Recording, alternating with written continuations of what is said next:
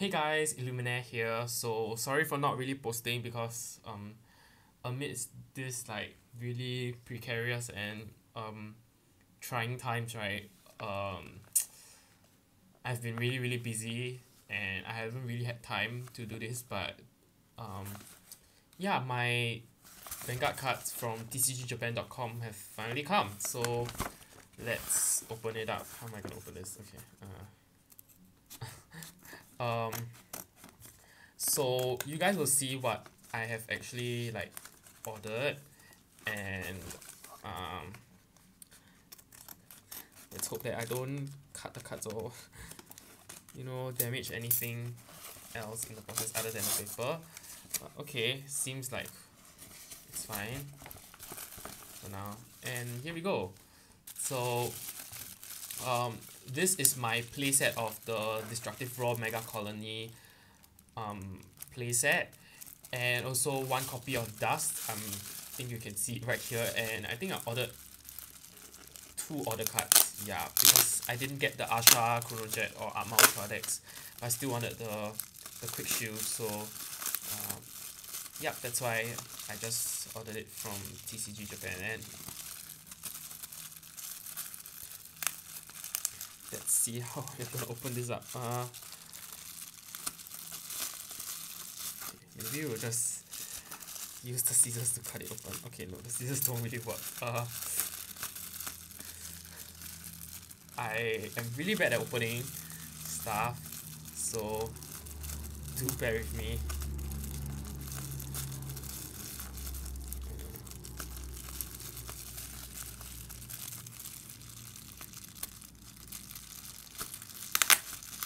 Okay, there we go.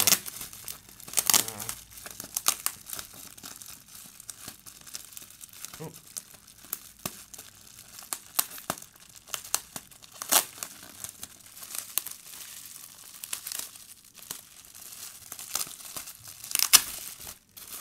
Yep, there we go.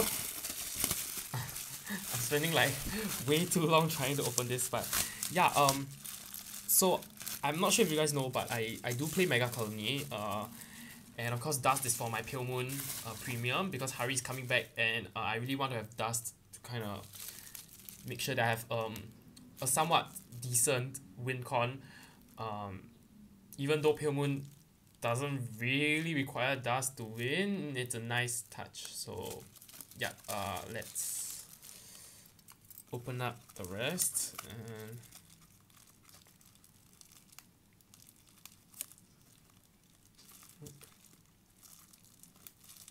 it's really hard like to see from behind the camera, so like I'm really sorry if like I look like I'm struggling or like in really like close like okay, wait, I could really just tear this off, right? Yeah. Okay, thank you for making this easy, tcgjapan.com. Yes, so yeah, anyway, as I was saying, I do play Mega Colony in standard. And I for the longest time I wanted to get that playset, but because I do play Spike Brothers as well, I decided to get the Spike Brothers first because it's it was way cheaper at that point in time. I wasn't sure why. Like Mega Colony was like really expensive, but now of course like with time it dropped in price, and yeah, naturally a lot of the cards became a lot more affordable, and that's why I decided to buy it. So yeah, and then contrary, because of the ban list, right, Spike Brothers actually increased in price. So I was really glad that I bought Spike Brothers first, and then I bought Mega Colony because I bought one that was cheaper before, and then became more expensive after, and then I bought this one now, which is like more cheap than it was like maybe a few months back. So I'm gonna open up this one first, and let's hope I don't damage any of the cards. If I do, then rip, literally, because these cards were expensive. Okay, there we go. So from the first pack we have one Dust, um, Xerath Dragon of the End of the World, Dust, of course the Ultimate Strike, and oh my gosh, it's actually really beautiful. I actually have never owned um a Xerath Dragon or really seen one like close up. These are the order cards. Okay, so we'll get right into the order cards first, I guess.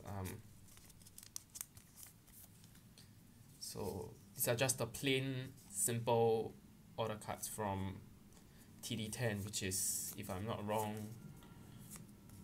Chronojet? No, I think Atmal, okay. But yeah, very nice. So it's nice to have these order cards because yeah, now playing standard going second isn't as bad. Well, it's still bad, but it's better than before.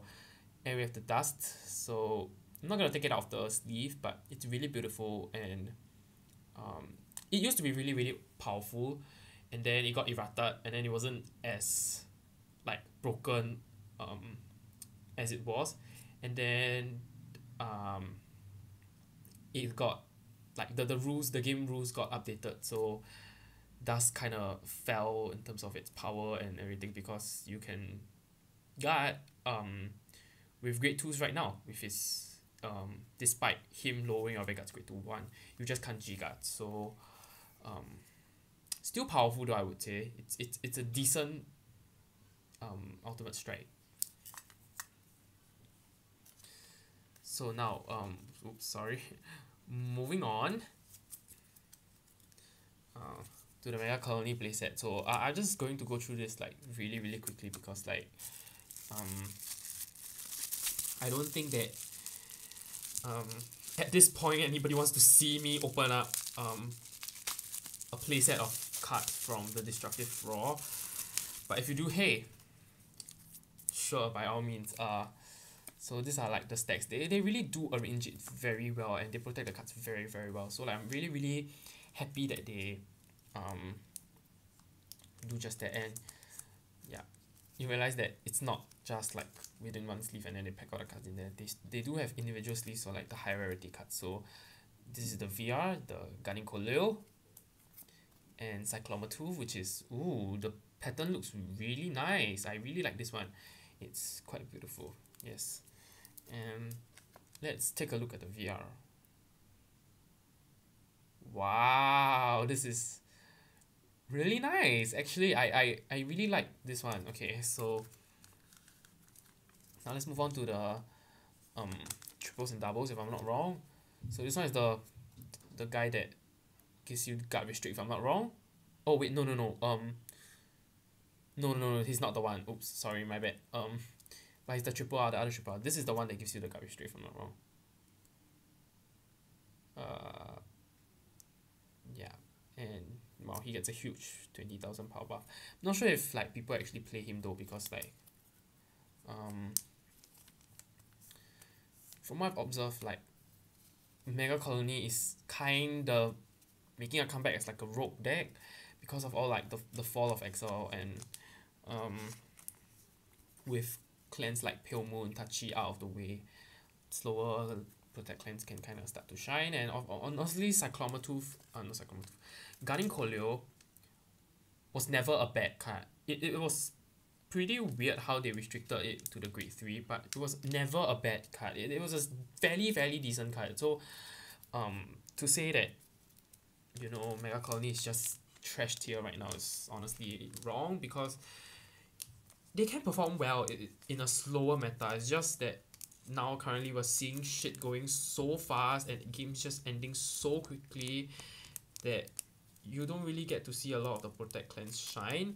And I hope that as the meta shifts back to a Force clan, Protect clans do get some play and some opportunity to, like, you know, showcase their strength and stuff. Yeah, so this is the machining, if I'm not wrong, the machining grade 3, and this is the new guy that mills the opponent's deck, which is really good for people who want to play stall. You know, it's like, okay, you want to stall, I can deck you out. So okay, I mean, it's a really like scum move and a scum way to win, but Mega Colony has always been about stalling, and one way to win by stalling is to deck your opponent out. So I think it's a really really cool idea lah. And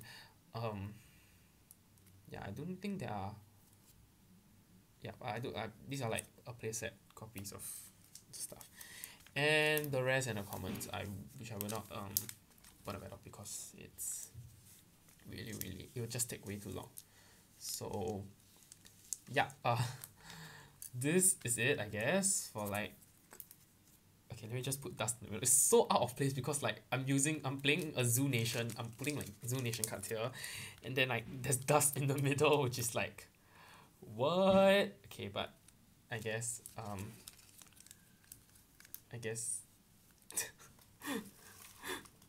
and the two order cards.